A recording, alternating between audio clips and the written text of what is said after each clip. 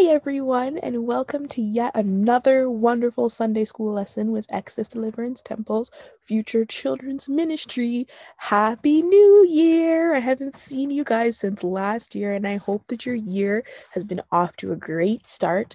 I know that many of you are virtually learning, and that's cool because everybody's online right now. So thank you for joining us, taking 10-15 minutes out of your day to sit and watch and learn about the Word of God with us. So I hope again that your year has started off great, and any New Year's resolutions that you may have made, I hope they're off to a great start. So before we get into anything else, we are going to, as always, open in prayer, and then we will continue on into our praise and worship and then our lesson. So would you bow your heads, close your eyes, and pray with me as we begin another exciting year with another exciting lesson. Father, we thank you, we honor you, we bless you, dear God, for you are great, Lord, and greatly, O God, you are to be praised. There's none like you in all the heavens and all the earth. I could search throughout all eternity, Father, and find absolutely none like you. You are the rose of Sharon, the lily of the valley, the bright and the morning star, Father. In you do we put all hope, trust, and praise, O God. Thank you for this day, this moment in time. We pray, Lord, that you will be a fence around us, Lord God. And thank you, Father, Lord Jesus, for being with us, oh God, for sitting with us, for abiding with us, oh God. I pray, Heavenly Father, that as we are about to go into this lesson, that you will touch those who are listening, Lord God. Bless those who have an ear inclined to hear what the lesson has to say today.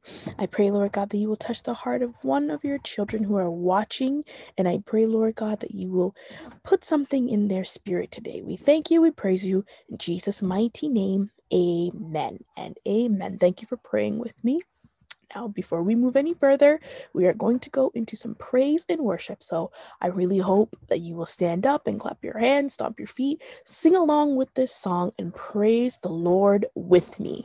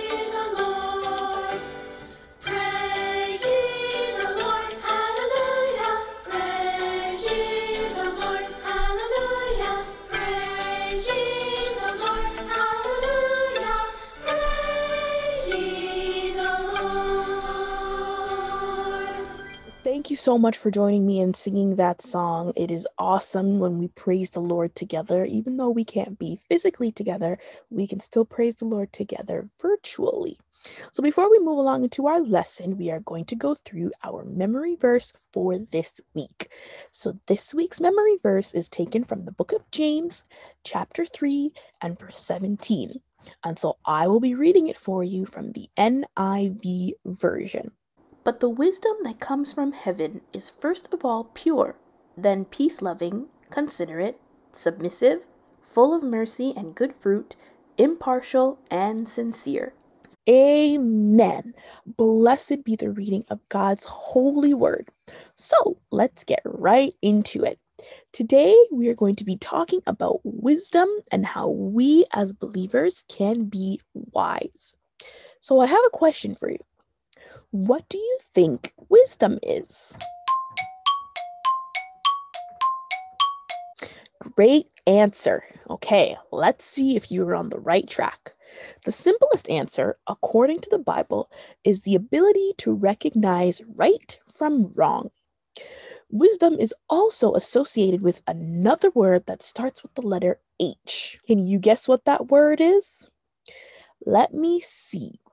I am going to read James chapter 3 and verse 13 and see if you can guess that lovely H word. Who is wise and understanding among you? Let them show it by their good life, by deeds done in the humility that comes from wisdom. Did you figure it out? Humility. That's right. That's what that lovely little H word is. Humility. Sometimes being humble can be really hard, especially when we have to admit that we are wrong and someone else is right. So, what does wisdom and humility have to do with each other? Well, we have to be humble in order to admit that God's word is right and that we might be wrong.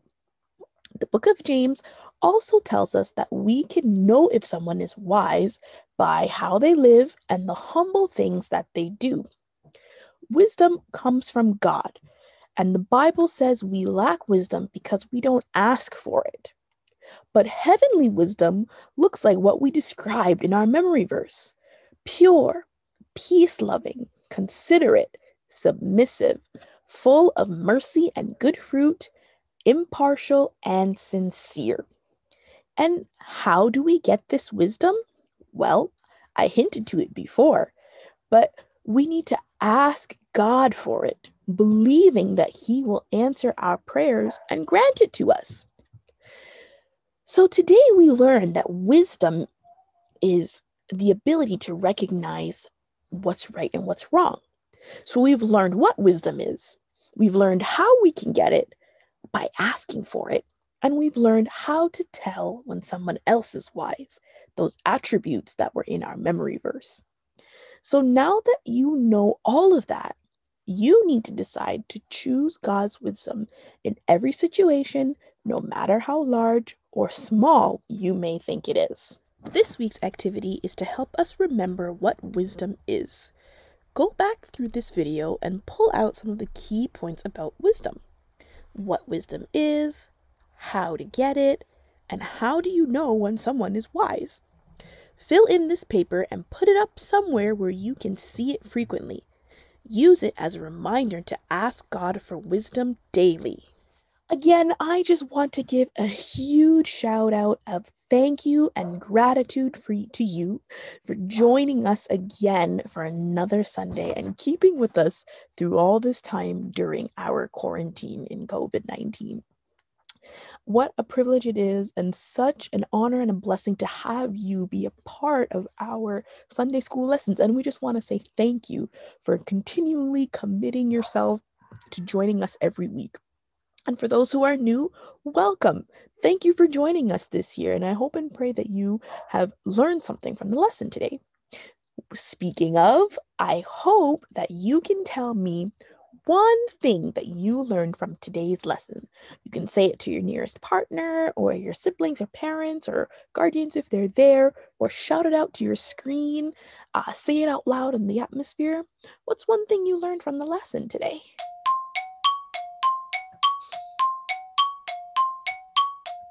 Did you say it? Awesome. I really hope that it's something that you can keep with you through the rest of the week and even more than the week. So again, before we go, we're just going to end off rather in prayer, and I'm going to send you off to enjoy the rest of your day. So bow your heads, close your eyes, and pray with me as we pray. Heavenly Father, I thank you, I bless you, I honor you, I glorify your name today. For you are great and greatly to be praised, Almighty God of Daniel. Stand by us today. Thank you, Father, for blessing us and for keeping us, for causing your face to shine and rain down on us and granting unto us peace. I pray, Father God, that as we learned about wisdom, Lord God, that we will know as believers that we should ask for it when we don't have it. I pray, Lord God, that you will grant it unto us, Lord God, that we will believe and trust in you, Lord God, and know what is right and what is wrong and follow your word and your ways. Thank you for the children, Lord God, and the parents, Lord Jesus, and any other people who are watching this video. I pray that you will bless them and keep them, Father God, and cover them under the mighty hand of Jesus. We honor you, we bless you, we thank you, and we praise you. In Jesus' mighty name, amen and amen. Again, I just want to extend great thanks to you for joining us from Access Deliverance Temple's Future Children's Ministry, and we look forward to seeing you again next week. Bye-bye, and see you again next time.